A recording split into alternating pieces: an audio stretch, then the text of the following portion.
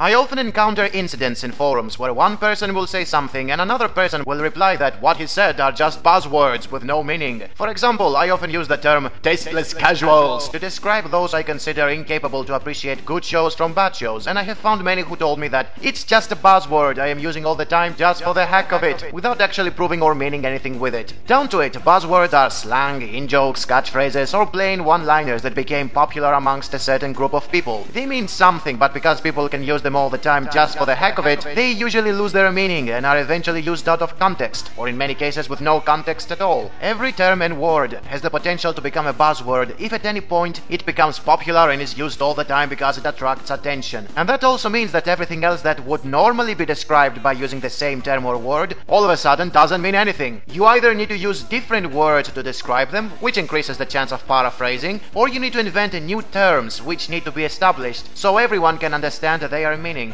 And this happens to be a major problem when trying to have a discussion or to evaluate something. In order for such things to be done properly, you have to know what words and terms you are supposed to use, as well as understanding the meaning of them. Before we can talk about something, we first need to define what that something is. And after so many years in the forums, I can tell you right now that a big part of drama, misunderstandings, miscalculations, and downright mistakes are happening because people are not using the correct words or are using them out of context. Semantics are so overlooked to the point you can't make a point about anything. Most will think that you are using buzzwords or will misunderstand what you are trying to say. Some of the most common mistakes I find while reading other people's reviews is how many confuse artwork with animation, or premise with plot, or character development with fleshing out. These are not minor mistakes that don't affect the overall impression of a show. Using words out of context not only changes completely the scoring system, but also your perception of the show mutates completely to something entirely different. And to further prove this to you, I will show you this recent comment by someone on Reddit regarding my review of Zankyou no Terror. The main two guys are indeed terrorists and not hooligans. The reason being, hooligans are doing only small-scale vandalism with no thought put into it, while these two did massive-scale damage with a goal behind it. Now, I'm not sure if there is a different word than hooligan that defines the latter, but I'm pretty sure that lots of acts of vandalism have a political message behind them. What do you think the mass damages done by mobs during riots are all about? A message against the authorities. And that is exactly what the two protagonists were doing. Then she goes on saying how these two are terrorists, but not the typical kind. They are humane terrorists because they care about human lives. I am not sure if such a thing is even possible or if there is a better word for it, but the way she phrased it makes no sense to me. Terrorists are supposed to inflict terror, and they don't care if someone dies while doing that. And since they are not inflicting terror, how come can they even be called that?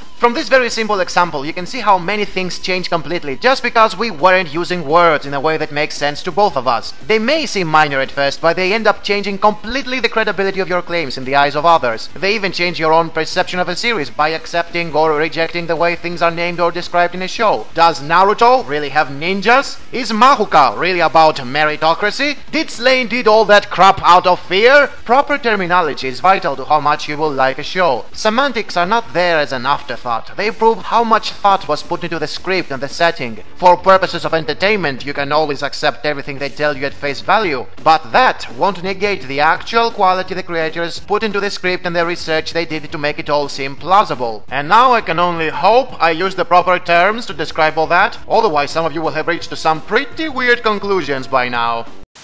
Holy crap, what am I reading? Did we really reach to a point where we need age advisory because the title of a series is misleading? What comes next? Slayers is a misleading title because it doesn't have gore, and Roca Heroes of the Six Flowers is misleading because it's not about floriculture? And since when is Gundam, of all things, a misleading title? We are talking about an iconic franchise everybody knows about, which began by showing entire colonies going kamikaze on Earth and killing half of humanity in the first few minutes. Did the people who complained about this only knew about build fighters? Just because one Gundam universe was a stupid proxy battle show for kids, all Gundam thereafter need to be that? And holy mother of God, since when is this particular title misleading when it's called Iron-Blooded Orphans? Since when are such words kid-friendly? It's fine if it has age advisory, but judging a show by the title is stupid. You should be judging it by the source material and if it has a school setting.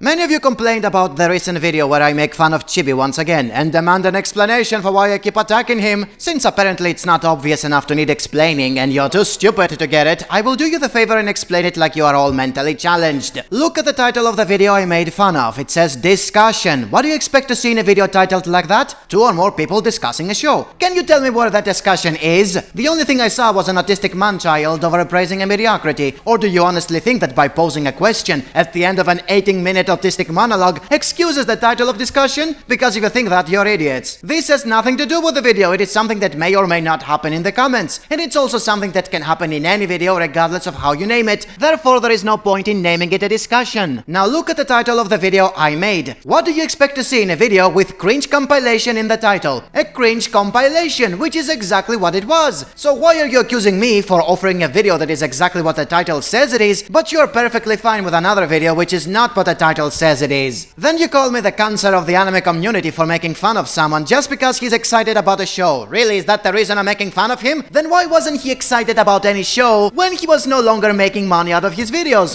Could it be because he was not really excited about the show, but because he's making money out of acting like an autistic man-child? So why are you accusing me for making a video named after what he's actually doing, but you're otherwise loving him for exploiting you with videos that have nothing to do with what he's doing in them? If his videos were named Autistic Impressions, I wouldn't mind. Yet look at that! I have a channel dedicated to exposing the truth, so why are you complaining? That's what I'm here to do! I'm named That Anime Snob. I made a video titled Cringe Compilation. What is your problem when it's all there in the title? And it's not just me. Recently, Digibro made a video where he didn't circle jerk around the Phantom World, something he openly admits in the title, and people attacked him for not praising the pretty colors. It's not about what the video is about, it's simply about him not being an overpraising man whore like most channels are. This is the community we have created. You're not allowed to speak your mind if it's not going to be positive. My point is, you don't care about what a video is telling you it's about. You just want instant gratification by hearing only positive things. You can now imagine how worse things are going to be when VR becomes commonplace. Retro wins and the future is only going to get worse.